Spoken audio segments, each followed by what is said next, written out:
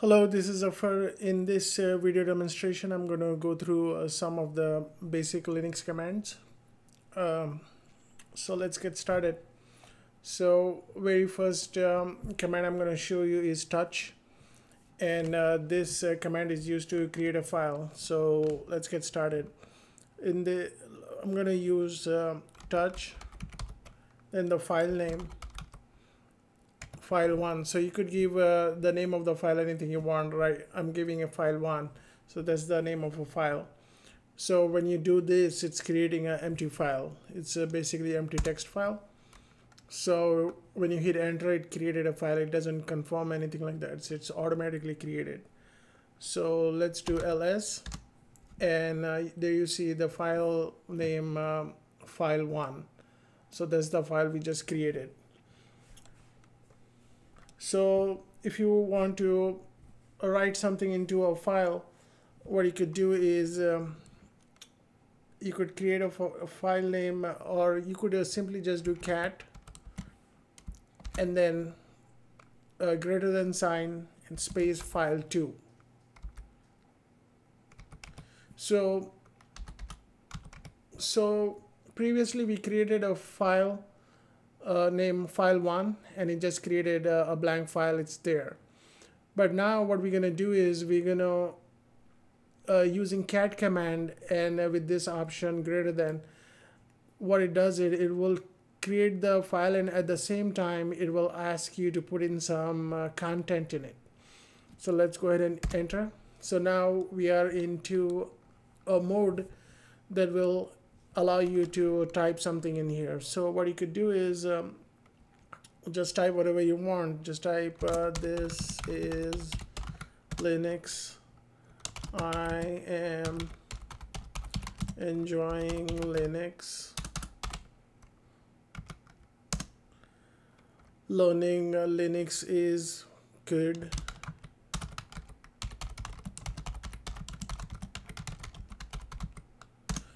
Okay, now that I entered some text in there, I want to save and exit.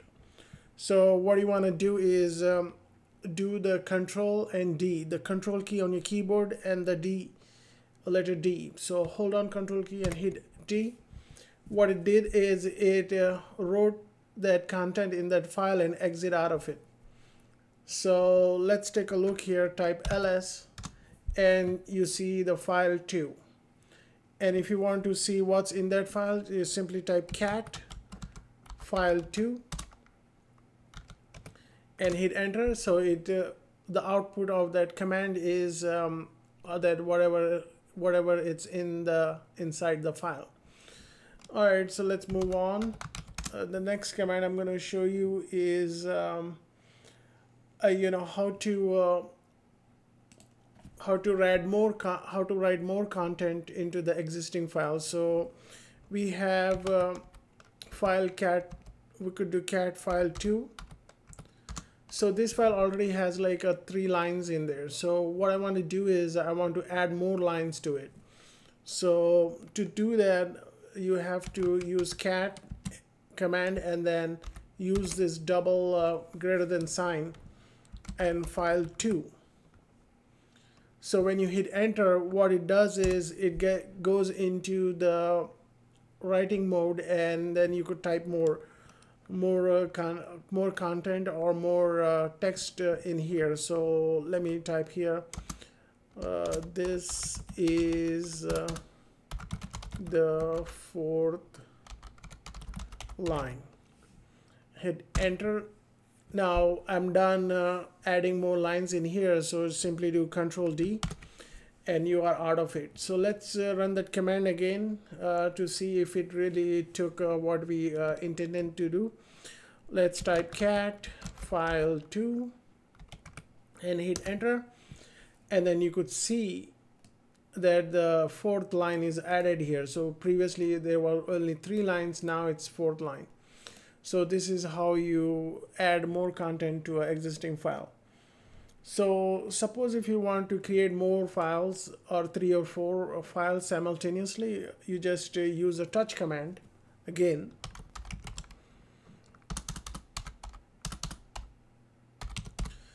And then you could give the name of a new file like x file 1, x file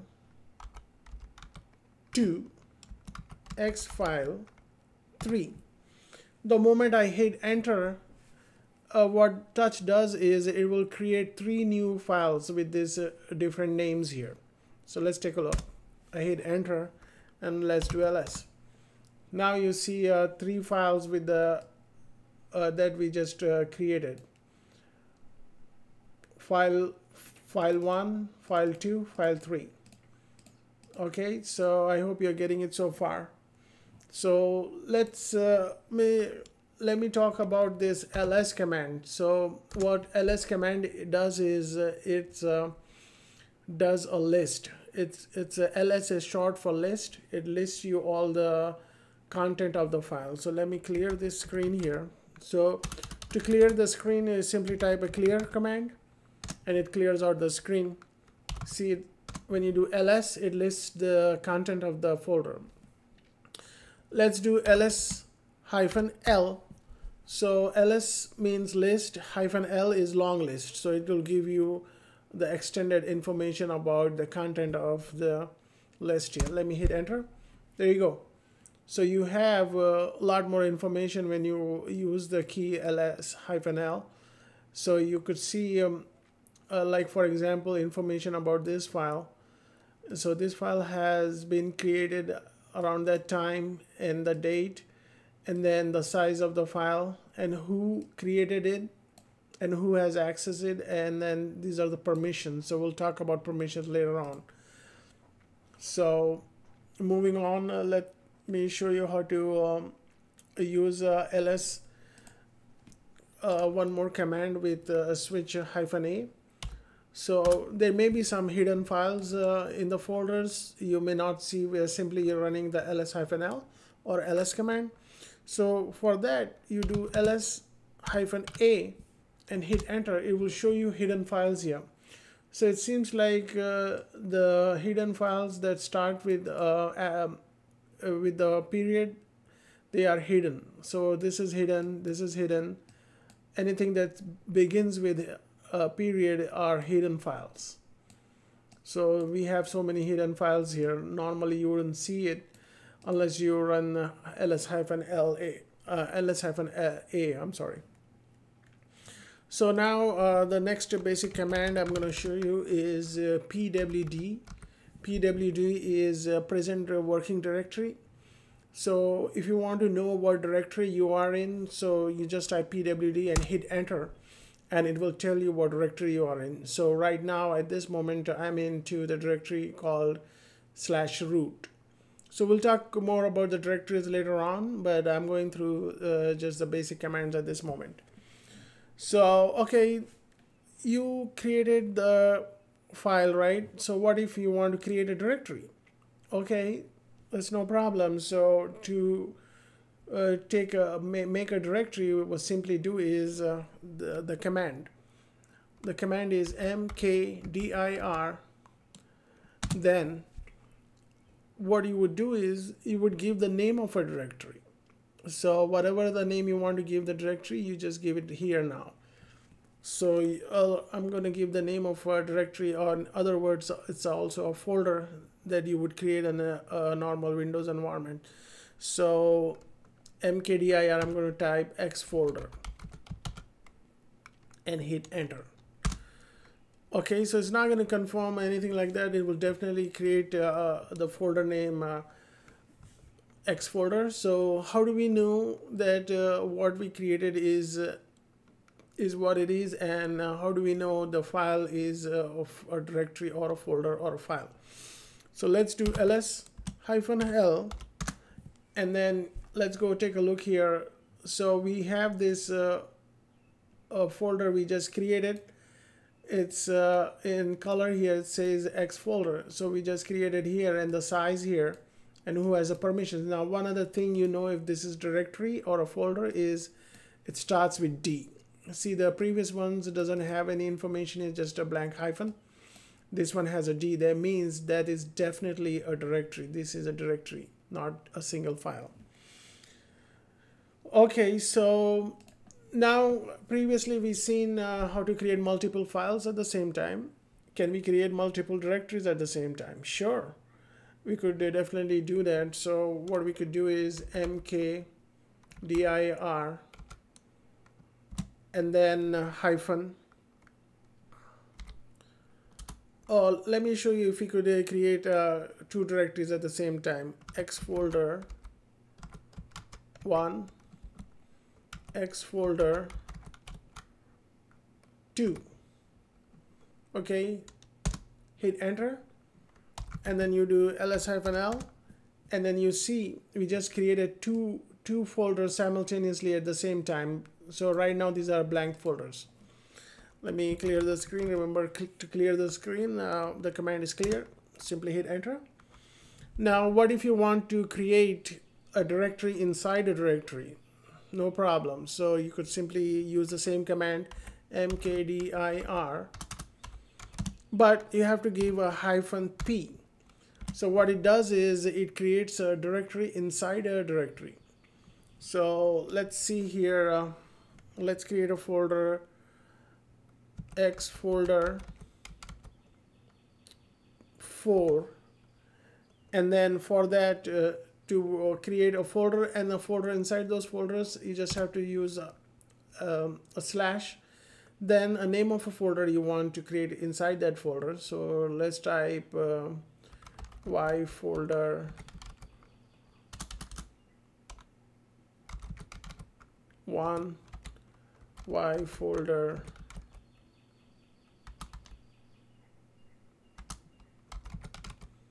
2. So what it literally is doing here is it's going to create this directory. Okay, yeah. It's going to create a new directory, X folder. Then inside that directory is going to create folder name Y folder, and inside Y folder 1 is going to create Y folder 2. So you could see from one single command you could do multiple things here. Let me hit enter, and then you're not going to get any confirmation, but let's do ls-l.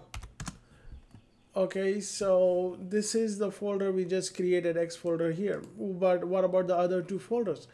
Other two folders are inside the folder X folder 4.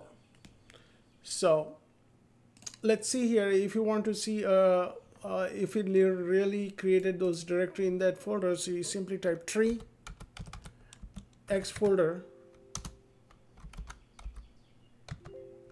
4 and hit enter. Okay, the tree command is not installed here. Let me come back to that in a moment here. Okay, I have installed the tree command. So let's see if we gonna work now. So you'll learn how to install the applications, all that later on. So let's type in tree X folder 4 and hit enter, and there you go. It shows you this is the top level folder, and then under that there is a folder name X folder Y folder 1, and under that Y folder 1 there is a folder name Y folder 2. So it says 2 directories. That means 2 folders. Okay, and it has 0 files in it. Okay, so moving on, we'll talk about how to copy a file in from one place to another place. So let's do ls-l, and then I want to copy X file 1 into X folder 1. So simply use the command cp. It's the command cp is short for copy. So you type cp, then the file you want to copy. Let's type X file 1.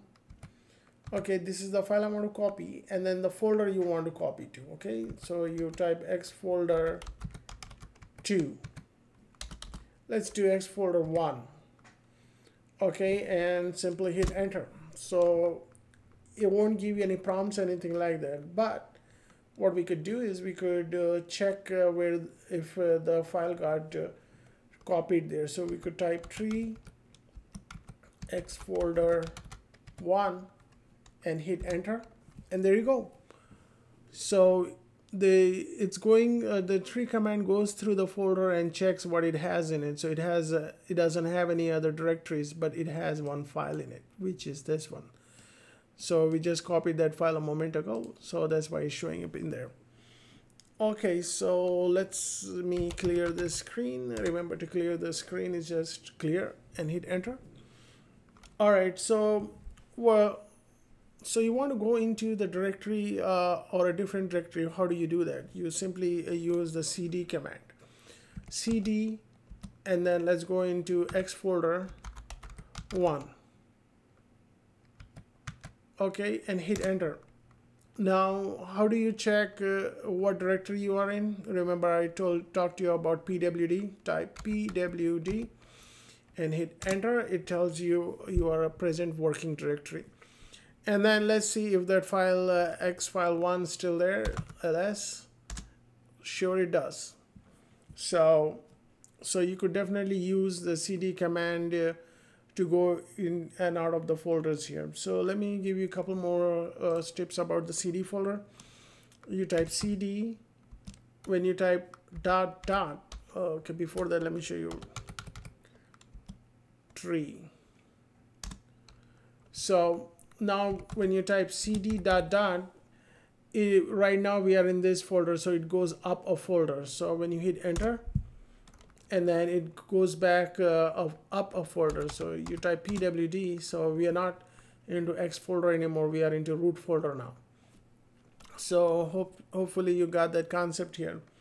So but let's go back. When you type a command cd, what it does, it will throw you back into the your home directory, whatever your working directory is. For example, I am into the working directory root.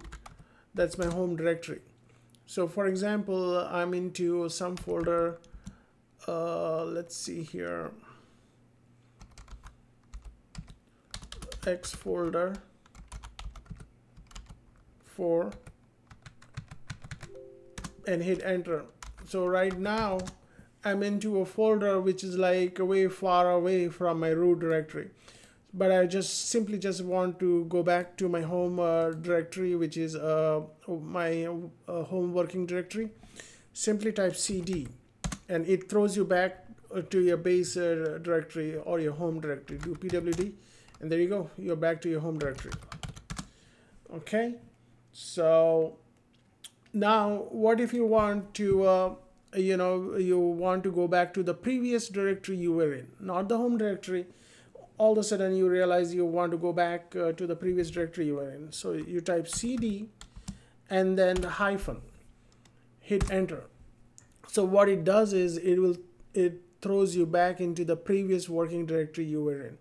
So you could see here that the previous directory you were in was root X folder 4, X folder, Y folder 1, Y folder 2. So this is how you use commands to manipulate or go back and forth, and these are the helpful tips that will be used during your system administration. So moving on, what if you want to copy the entire directory from one location to another location? So let's take a look here. Let me clear this and let me go back to my working directory and let's see ls. Okay, so what I want to do is I want to copy whatever I have in that folder, X folder 4, and I want to copy to the X folder 2. So the command is you use cp command and then hyphen rvfp. Okay, so when you do this, you're copying the entire directory, and then you give the directory name, which directory you want to copy, X folder 4, and the destination directory, which folder you want to copy to, X folder 2. Okay, let's see if it's going to work. Hit enter, and then it gave us a message here that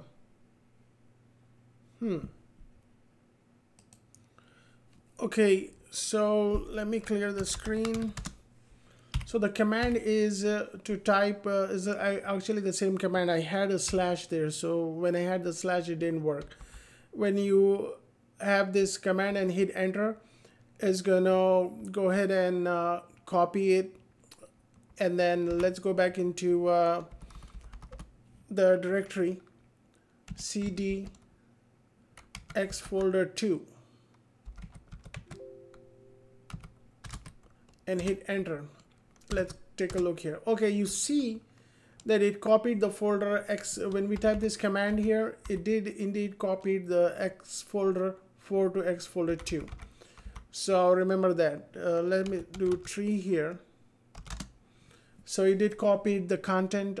It did copy the X folder 4 and everything underneath that folder. So this is how you could manipulate and go about doing and copying the directories when you really need to do during the system administration. Okay, I'm gonna pause here and then continue on showing more commands into another video. Thanks for watching this demonstration. Be sure to subscribe to my channel.